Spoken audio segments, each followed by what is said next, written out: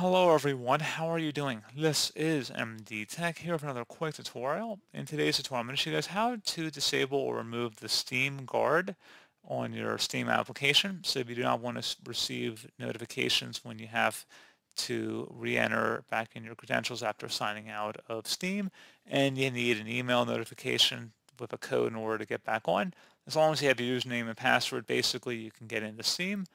That is what we are going to be showing in today's tutorial. If that is all you need, you don't want any sort of two-factor authentication, basically, is what it amounts to.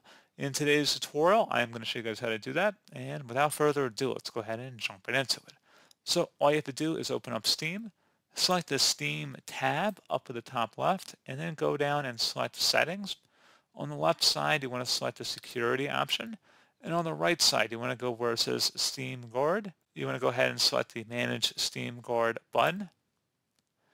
And you see there are three options here. So get Steam Guard codes from Steam app on your phone. You can get Steam Guard codes by email. And you can also just turn off Steam Guard here. And then once you've done that, you just will go ahead and select Disable Steam Guard. And then it will require an email confirmation to disable the Steam Guard. So just hold on one moment. I'm going to open up my email here. Okay, so off screen, I just got an email. I just took a screenshot of it and I have it on my desktop here. I just brought it back into the window here. So this is the email I just got. It's going to ask we received a request from your account to disable the Steam Guard. If it was you, click the button to confirm. Again, this was sent to my email. So actually, this is all off screen here. I'm going to go ahead and select that Disable Steam Guard button. And it says Steam Guard disabled. Steam Guard has now been disabled on your account. You may close this window.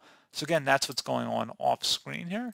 And that's pretty much it, guys. So as always, thank you guys for watching. Do hope I was able to help you out. And I do look forward to catching you all in the next tutorial.